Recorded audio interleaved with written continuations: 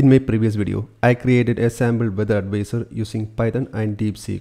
In today's video, I am going to implement a MCP server using the same functionality. So I am building a very basic MCP server using Python for getting the weather information about a location that is given by the user. So let me show the demo first. I already connected this MCP server with my cloud desktop app. So let's try asking a question. Tell me the weather about New York. Application opens the MCP weather app. I am going to allow this app to run with cloud and fetch live weather information. Here it fetches the weather information with the details like temperature, wind speed, weather code, etc.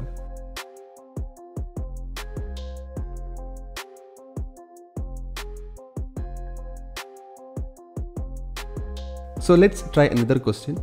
What is the weather in Chicago? Is it a good time to visit?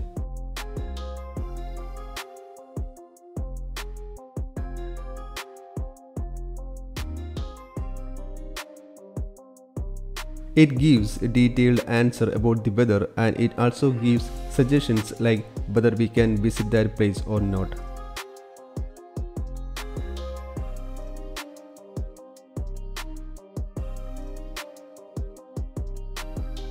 Now let's try another question. Weather in Bangalore.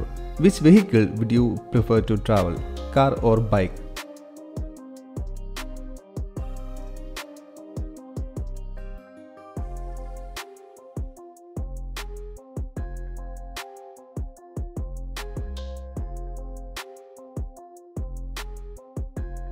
Here also it gives a detailed weather information plus the answer to the user's question.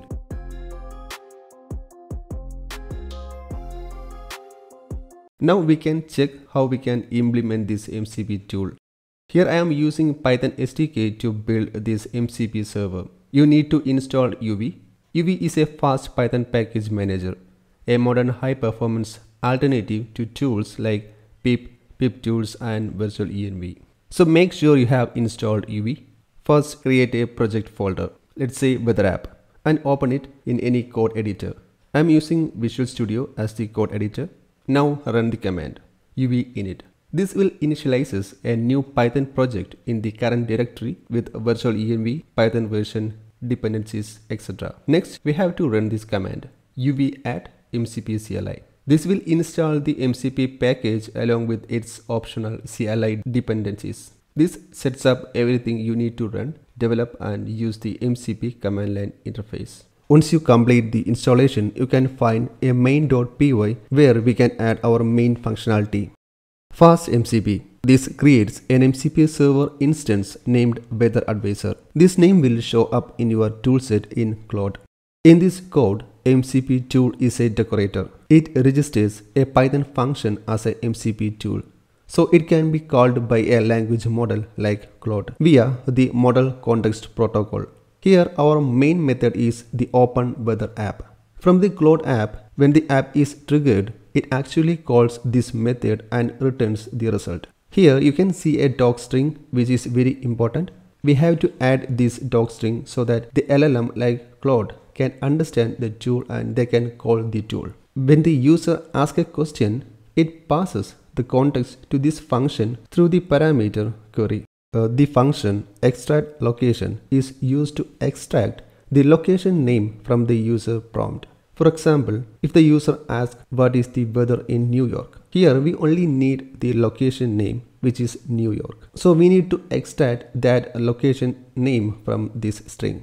For that, I use pattern match and extracted the location name. Then I passes this location name to the function getLatLong. This method returns the latitude and longitude of the given location.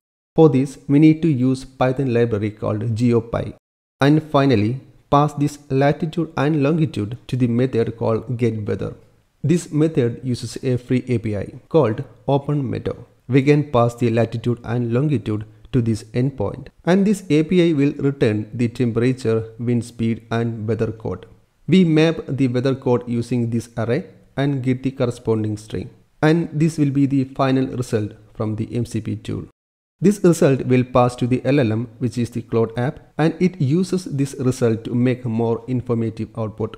So that's all about the script that we're using in this tool. I will share the complete script in the description. So this is the overall flow of this functionality. Extract the location name, find the latitude and longitude, and then fetches the weather information using the API and returns the result to LLM. Once we complete the script, we can run this command to add this MCP tool to Cloud app. This will add the tool to the Cloud desktop app. To verify the tool, go to File, Settings, Developer tab. There you can see the tool is listed. If it's not listed, try restarting the Cloud desktop app. Make sure you close all the running processes in Windows. Sometimes you will find the failed status because of some library missing or other issues. To check and debug this, click this debug button and open the corresponding log file. There you can see the issue. You can fix this issue and restart the Cloud app. Now you can check the tool with different prompts. I will share the whole code and step-by-step instructions in the description box. If you found this video helpful, please consider to subscribe and like the video. Thank you for watching and see you in the next video. Bye.